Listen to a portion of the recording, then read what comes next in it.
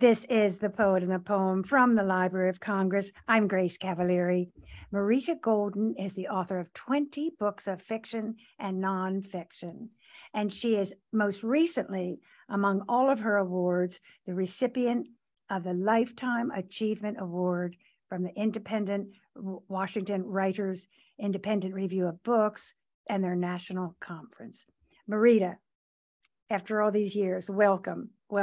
So happy to be here and to see you again. It's been too long. Yes, it has. And you look, as I said, you look marvelous, dear. You too. And we both had black hair once. I remember that. But you have lit up the world in the last 25 years. And I just want to touch on some of the things you've done. Of all of your achievements, I have to mention that you were an answer to a question on Jeopardy. First of all, do you know what the question was? The question, it was, who wrote the essay about famed writer Zora Neale Hurston, Zora and Me? That was the question. That's a hard question. And only one writer was able to get it. And when did you find out about it? Did your phone light up? Yes, that night. I wasn't even looking at Jeopardy, but I got all these texts and texts. You don't need the Nobel Prize now, Marita. Exactly. You've got it made. Well, what are you doing now? 20 books, some are in reprint. You are the star. What are you doing now? I'm doing a lot of things. I'm working on a new novel. I am next year celebrating the 40th anniversary of the publication of my very first book, Migrations of the Heart. And I plan to celebrate all year long.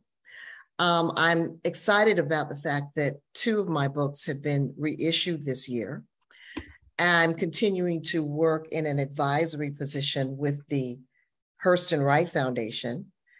I'm working with various clients in my own private practice, where I'm a literary consultant working with writers on their work. And I have a 2-year-old granddaughter that's the light of my life. And my husband and I celebrated 32 years this summer. So life is good. Marita, Woman for All Seasons. I interviewed you with Migrations of the Heart. Yes. That was your first book. How does a book get reissued? That's a good question. And it's a good question, particularly when it's a book that gained a readership, but was not like a global sensation.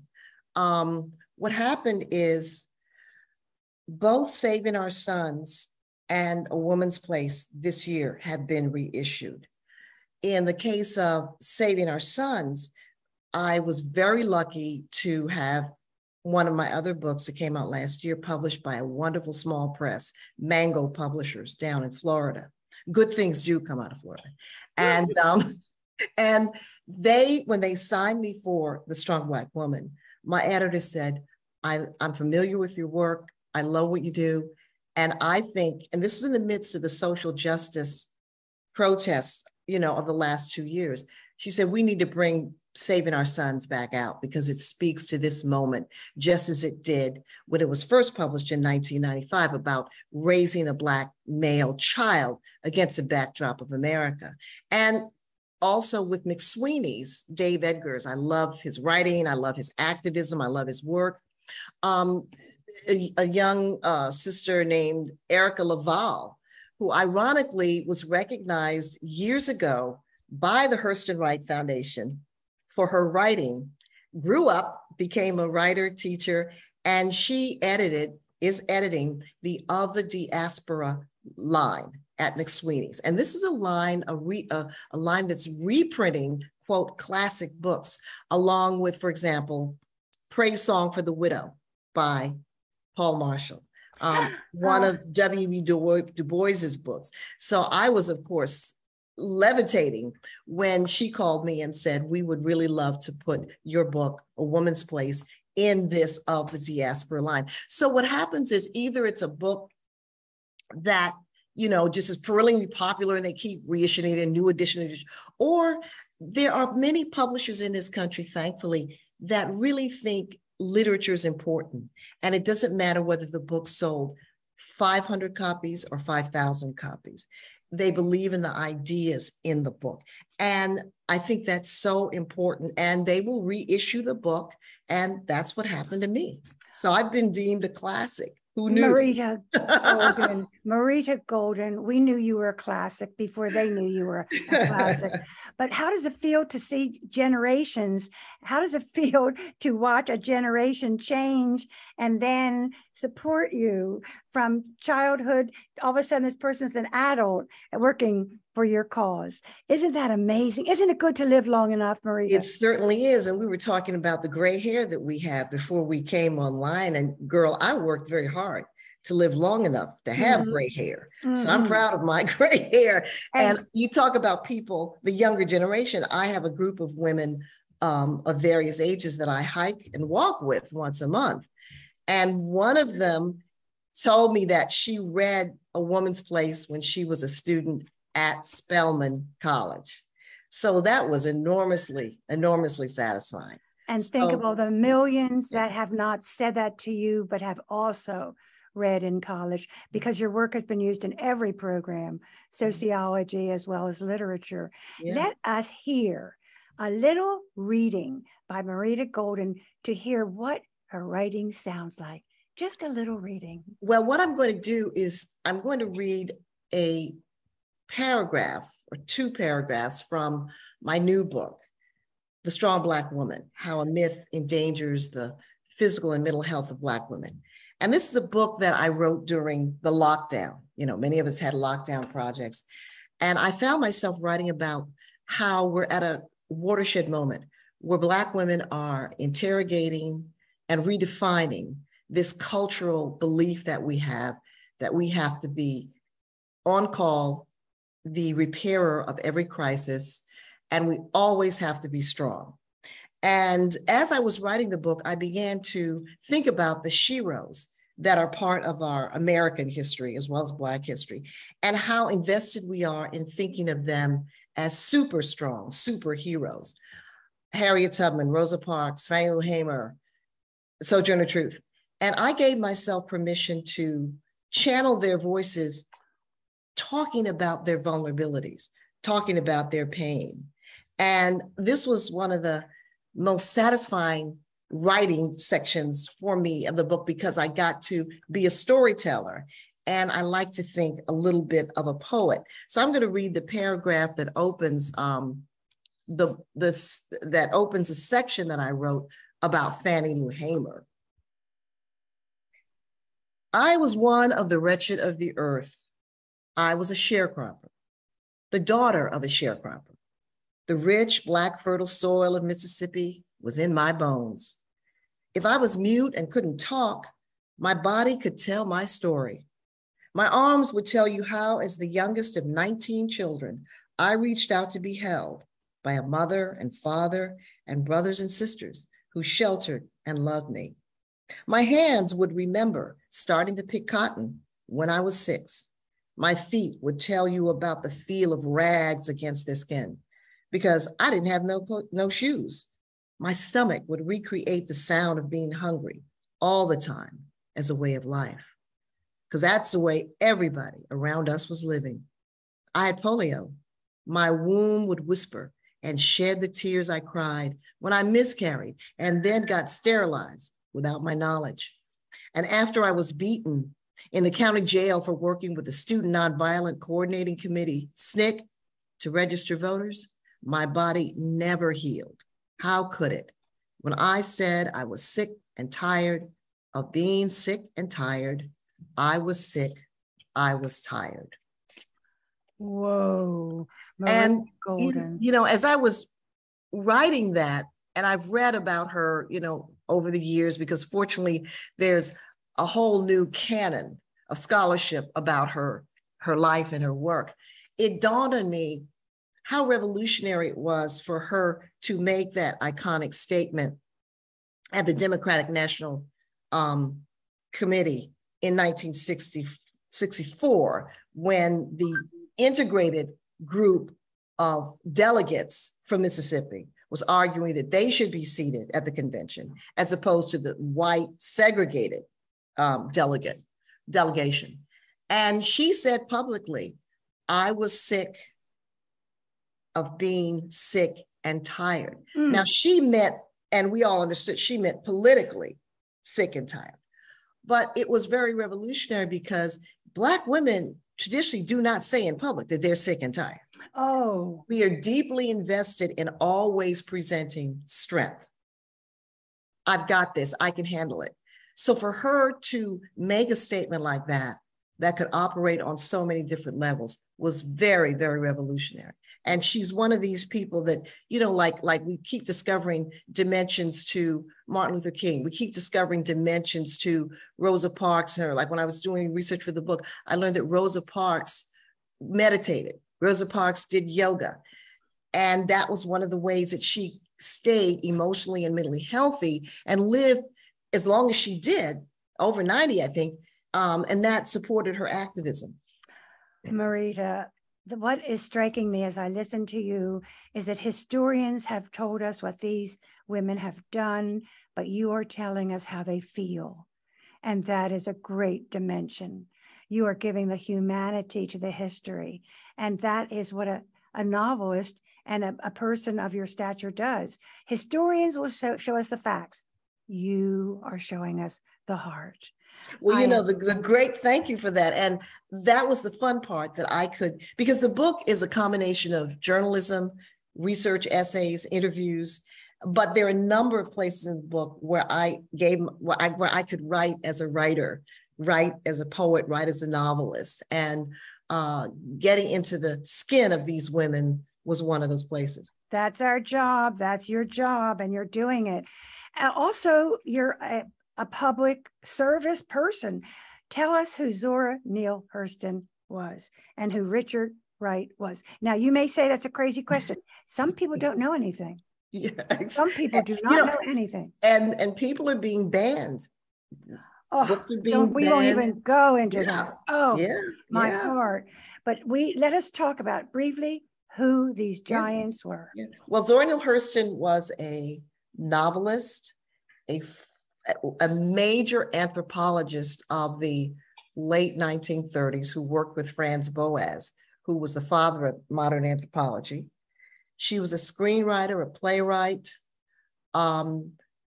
short story writer, just a badass, okay? A literary badass. And she was so ahead of her time in so many ways. And we owe the fact that we are celebrating her legacy. I mean, she died in the 1960s, yet every year we are the beneficiary of a new book posthumously published by Zora Neale Hurston because she was that productive. And so back in the 70s, it was Alice Walker who began discovering her work and wrote a seminal essay about her for Ms. Magazine, which really began to bring her forward, bring her out of the shadows. She had been erased. And Richard Wright, of course, was a major American writer, just as Hurston, of the 1930s, 40s, and 50s. He's known for his memoir, Black Boy. He's known also for Native Son, the first Black writer to ever have a book purchased by the Book of the Month Club. He and Hurston could not stand one another. Hurston elevated Black folklore, Black folk speech, Black folk thought, Black humor, and emphasized the way in which, despite our oppression, we had maintained humanity.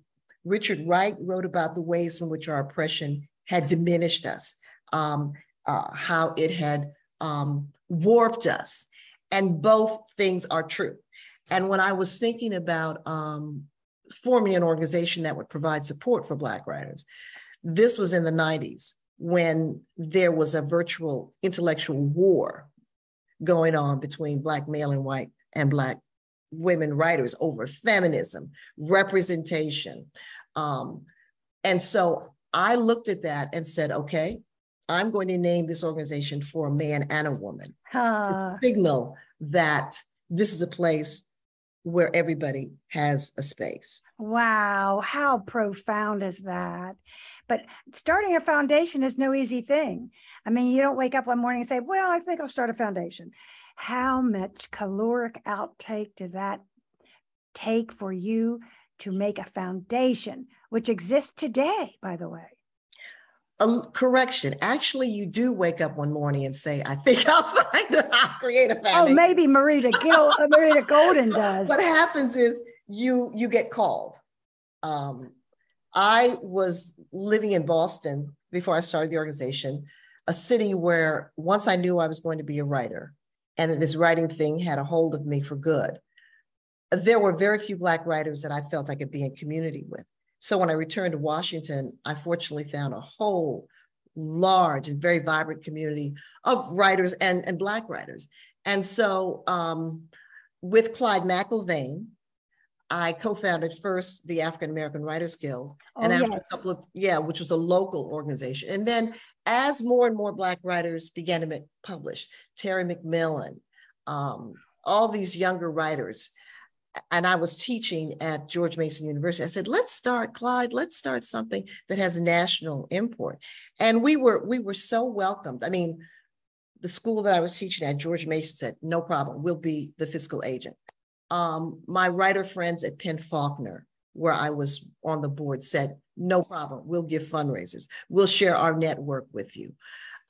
We depended on the kindness of not just strangers, but so many funders, people who loved reading and writing, as well as writers who did readings for us. So now the organization is 32 years old. And I like to say that the two most brilliant things I did was to get the idea to found it.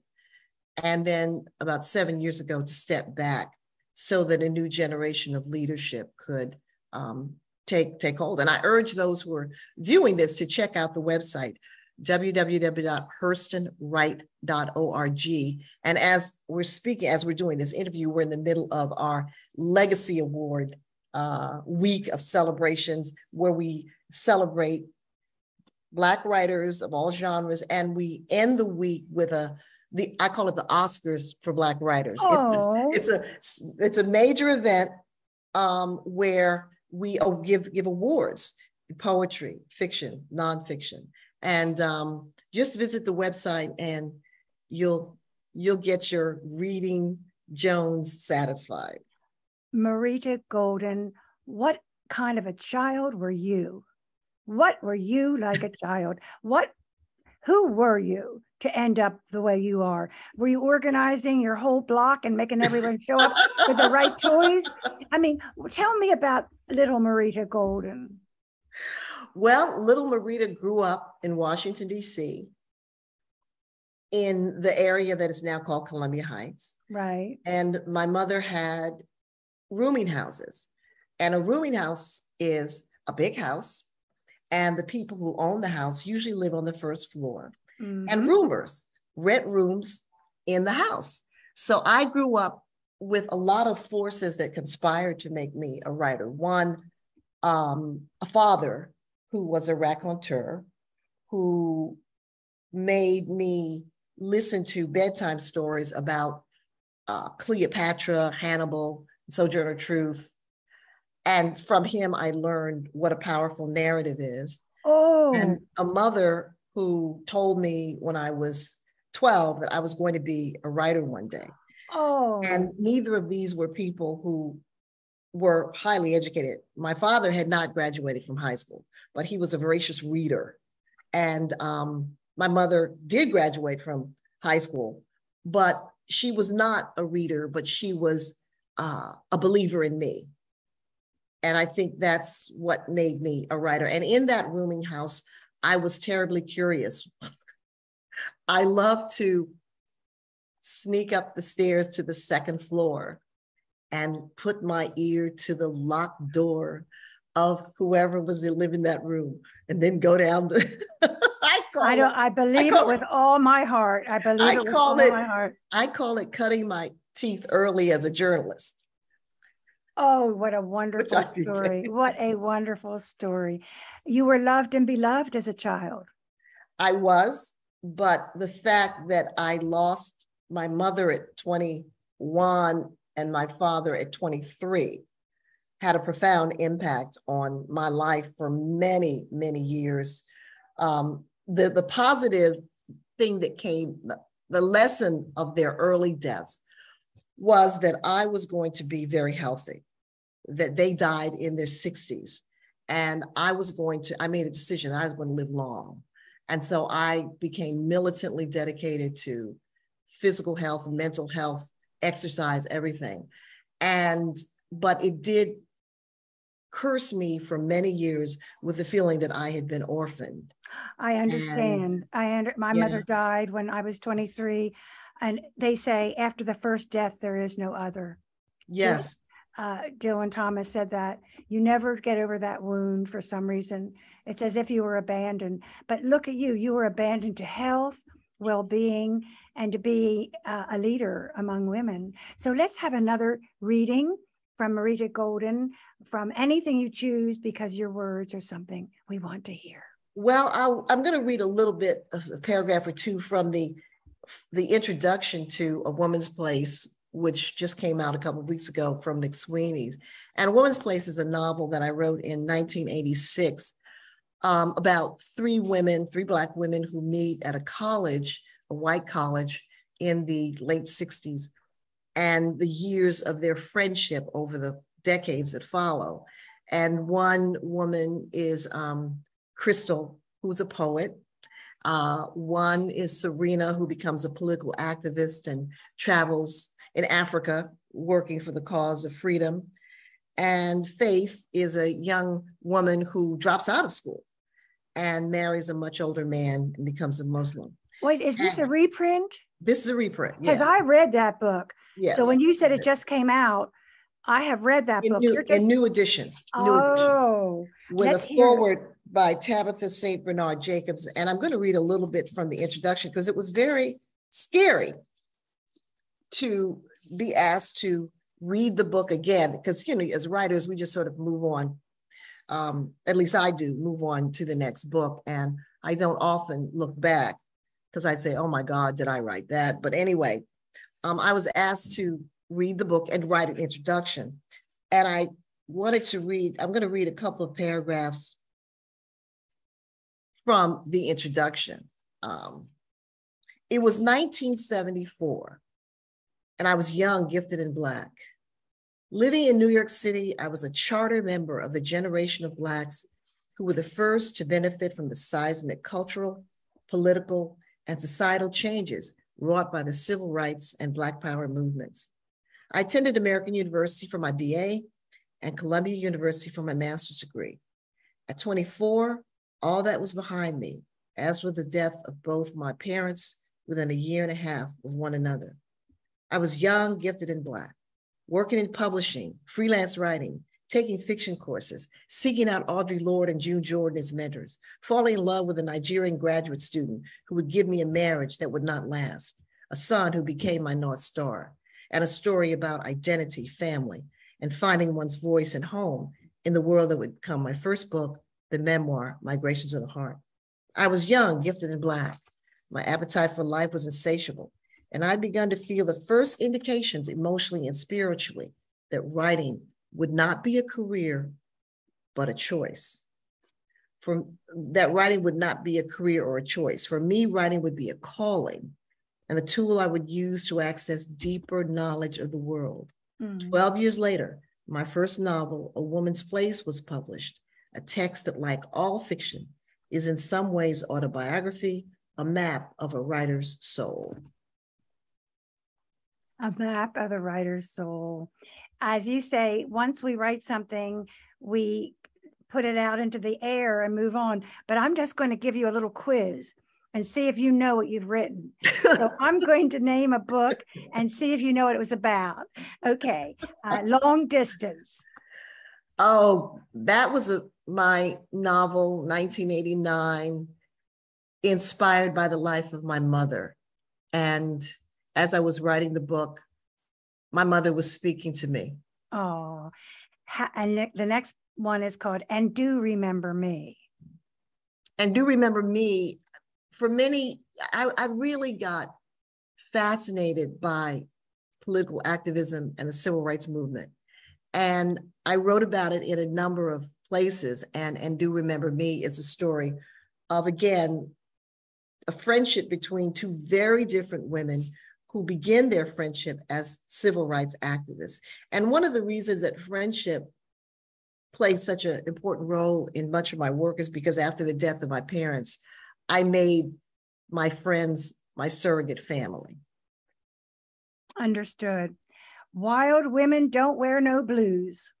Oh, that was fun. That was a book that Toni Morrison said, and she articulated this so correctly because it's what I feel. If you go into the bookstore and you see a book that you're looking for and it's not there, go home and write it. This is a book that came out around the time when a lot of books were coming out around sex and men and love and relationships. And I didn't see any for Black women.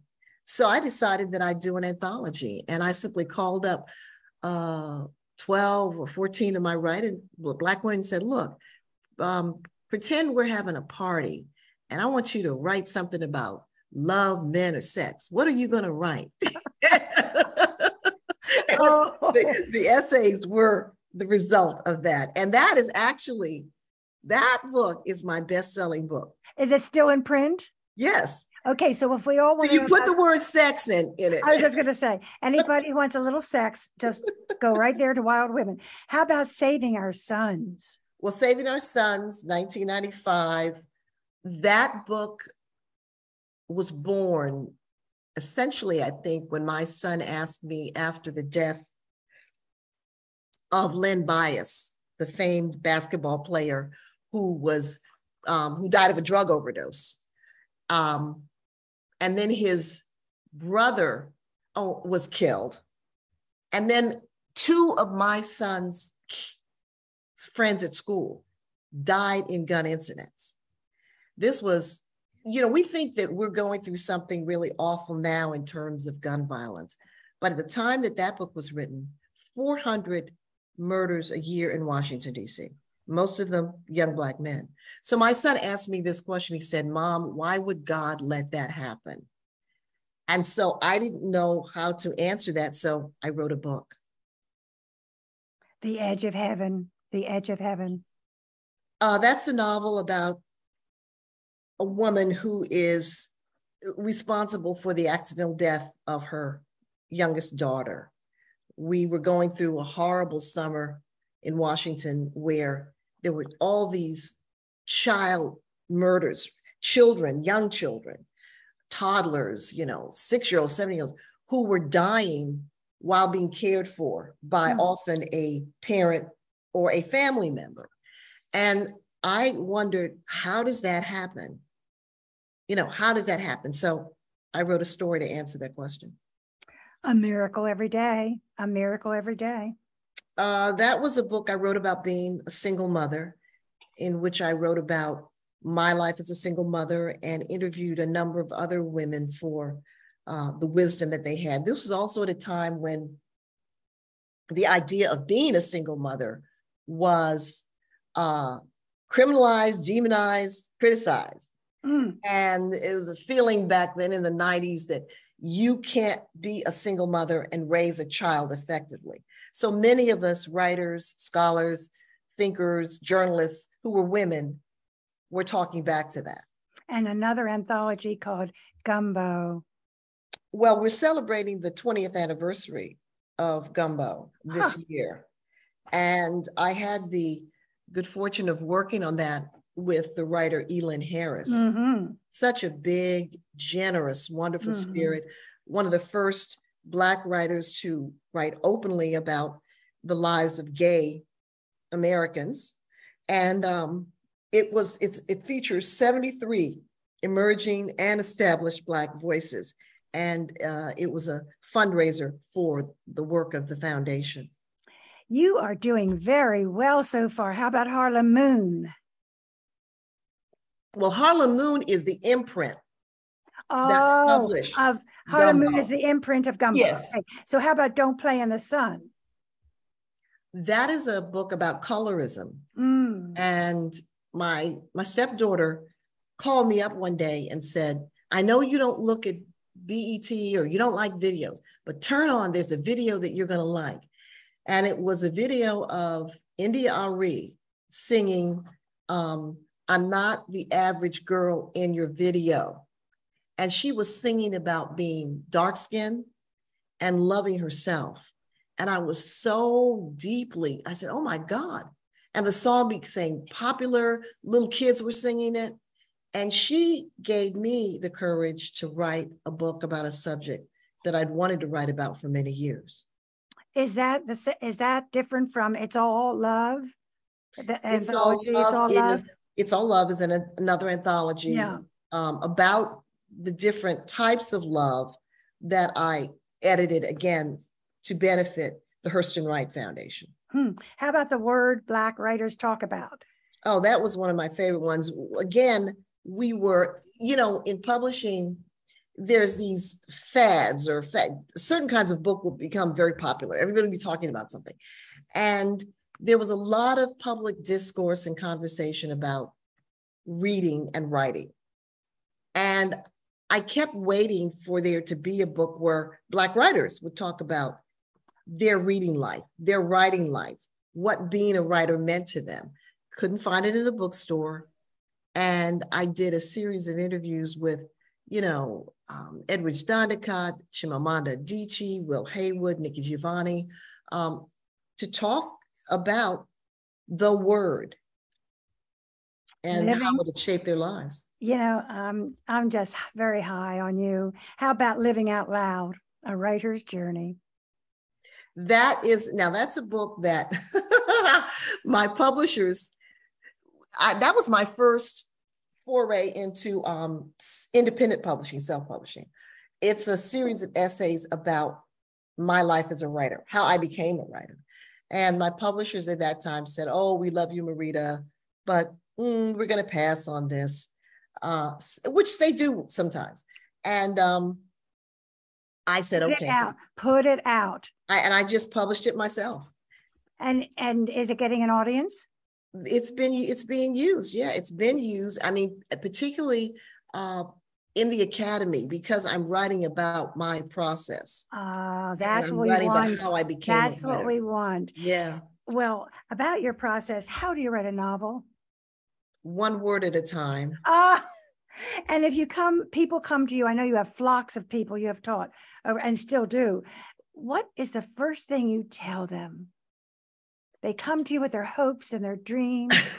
I've met many of them that you have fostered. What is the first thing you say? Or what is the main thing? Well, I think one of the things, see, my beef, and I'll go, I taught for many years in MFA programs. Right. In some of the most established MFA programs.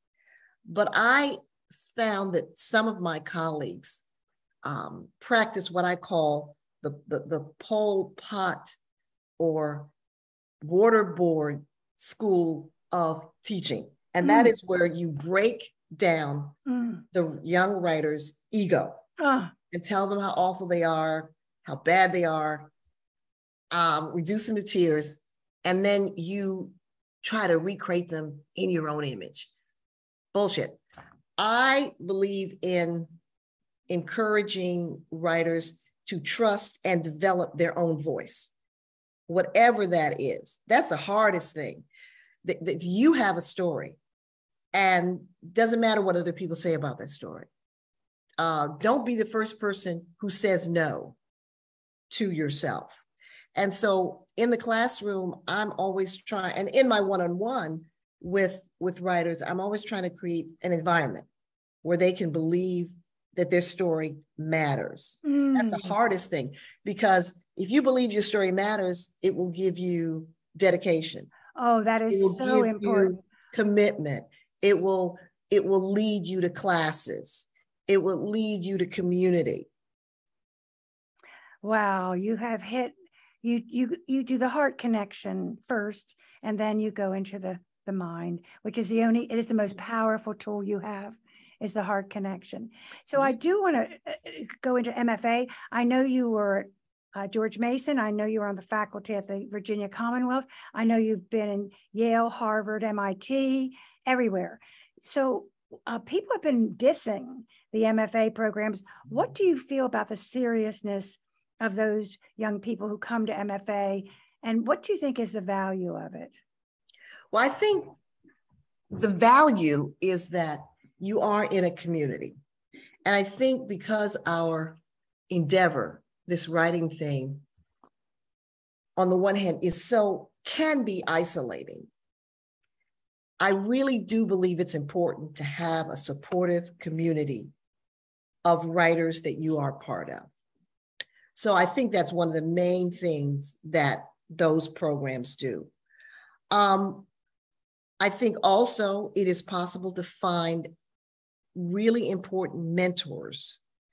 It's a place where you can find established writers, master teachers who will become really important in your career, and often really important as friends, not only as mentors. So those two things, I think they're really important. That's a good answer. But like everything else in this society, it becomes industrialized. So you have the MFA industrial complex, and there's a tendency for the replication of many of the same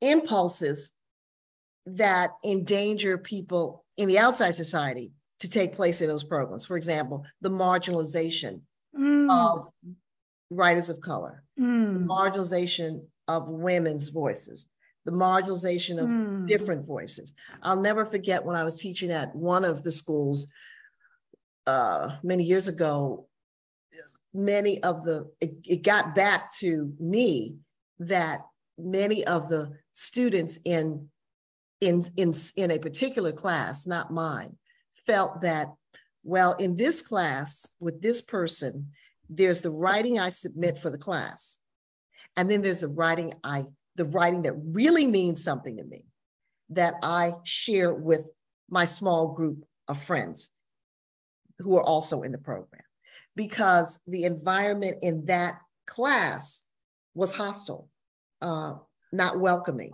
Well, you're telling us it's a microcosm of society. Exactly. Yeah. And then there also tends to be, and I'll never forget, I remember when Jonathan Yardley, who was the famed, sometimes bête noire critic of the Washington Post, back in the 80s, as these programs are first developing, he accused them of creating a kind of mass formula for writing. And I said, oh, that's not true. But I think that there may have been some truth to that. And I think that what's happened is, over the years, as the programs have grown, the best programs are diverse, racially, gender, have students from all over the world, everywhere. And they have faculty who know how to create environments in their classroom where everybody's story matters. Amen. That's all. Let us put that on a big banner, where everybody's story matters. You know, you've done so much for so many people. Before we have a final reading, what does Marita Golden want now? What do you want? What do I want now? Yes, what do you want? You know, I want this life that I have. Oh, you're the second person that's asked me that question. And I mean, if I were to win the lottery tomorrow, I mean, I help my relatives out, you know, set up, give a bunch of it away, and pretty much stay in this house, in this basement, surrounded by. Look at those books. Look at all your friends on the shelf there. Yes, beaming down at you. Marita Golden, your name is surely perfect for you. Let's have a closing work, a little reading. Continuing to promote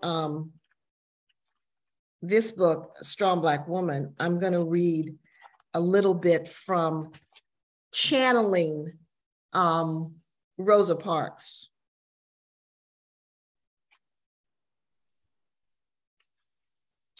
For all that, I was never scared of white people. When a white boy pushed me when I was a little girl, I pushed him right back. My grandmother told me if I wasn't careful, I'd get lynched. I told her, let them lynch me. You can look at me and see the African and the white and the Native American me. There's been things written that of all the women who refused to give up their seat on a segregated bus to a white person, I was most well known because I'm light-skinned. And because of that, the white public in the North would feel more sympathy for our cause. I was still a Negro, and light-skinned didn't keep me from having to obey the laws of segregation until I decided not to. Light skin didn't keep me from getting fired from my job as a seamstress at the Montgomery Fair department store. And light skin didn't shield me from the pain of my co-workers refusing to talk to me after the boycott, calling me a troublemaker. Light skin didn't stop the hateful, threatening phone calls and the hate mail that started right after my arrest and followed me wherever I lived for the rest of my life. And I lived a long time. Raymond lost his job too. And because of the stress of the backlash against us and the isolation, we felt like we were in the wilderness. Seemed like Negroes were more scared of me than white people. None of the civil rights groups that we'd worked for offered help. We knew we'd have a price to pay. We've been paying it all our lives, but this price was heavy. And for a while would keep getting heavier. Eventually we moved to Detroit where I had family. Raymond had to get a license and train it all over again to be a barber. And I got pieceworks as a seamstress. I always prided myself on my grace under pressure, being made of steel and soldiering on. But all that stress and disappointment caught up with me when I developed an ulcer and a throat tumor. And when I died, the city buses in Montgomery and Detroit reserved their front seats with black ribbon. For 2 days, I lay in honor in the rotunda of the U.S. Capitol. I was honored, but I was honored even more by what some people had said about me back in Montgomery when I was working with the NAACP. Oh, Miss Parks, she was a lady who held my hand when my uncle got beat up. She got my kid involved in a youth program. She was the one who came and tried to get me to register to vote. The unforgettable voice of Marita Golden, and this is The Poet and the Poem from the Library of Congress. The series is produced by Forest Woods Media Productions, post-production by Mike Turpin, MET Studios. We wish to thank the Library of Congress for making the program possible. Funding is provided by the Sinipid Fund, Natalie Canavore, and Sandy Jackson Cohen. I am Grace Cavalieri, and our engineer is Mike Turpin.